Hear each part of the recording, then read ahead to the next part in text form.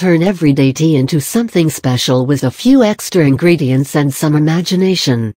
By Lana Christian. Long before Ruth Bigelow added orange peel and spices to tea bags, our great-grandparents made sunny sippers with tea as their base. They called it tea punch.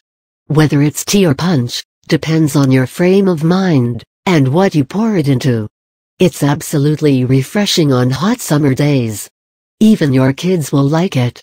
The recipe our family uses has been handed down for more than 80 years.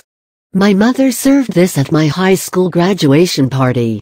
A few variations of it exist on some recipe websites, but I've never found one exactly like ours. Start with some fairly strong brewed tea. Pour it over sugar. Then add cold water, at least 2 fruit juices, and some fruit slices. Some recipes also call for ginger ale. Others don't. Maybe the fizz distinguishes the drink as a punch. Either way, it's a treat for the taste buds. Today's teas give you many choices for your base. The type you choose is up to you. But know that different varieties require different brewing times and temperatures. White and green variety should be steeped in 160 degrees F to 180 degrees F water for a few minutes. Don't worry about exact temperature. The key is not to boil them. Boiling burns it and creates a bitter taste. Oolong can be brewed up to 8 minutes at a temperature just under boiling. Black tea should be brewed for 5 minutes in water that has just been brought to a rolling boil. This recipe uses black tea. But feel free to experiment. Graduation tea punch ingredients: boiling water, 3 cups tea bags, 4 sugar, 3 cups cold water, 6 cups orange juice, 3 cups lemon juice, 1 1/2 cups fresh strawberries, 3 cups sliced ginger ale, 48 ounces. Preparation: pour boiling water over tea leaves.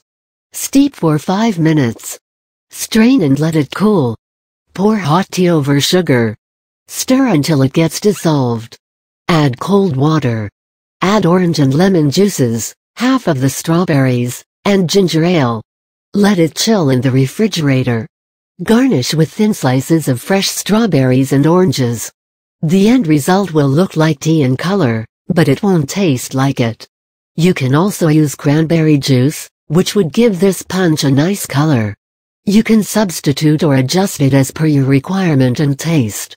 You can also prepare a hot spiced beverage made with honey instead of sugar, apple juice instead of orange juice, and spices.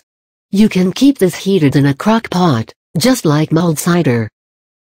Now, you don't have to pay exorbitant prices to enjoy a small cup of flavored tea. Instead, make it for you and your family at home.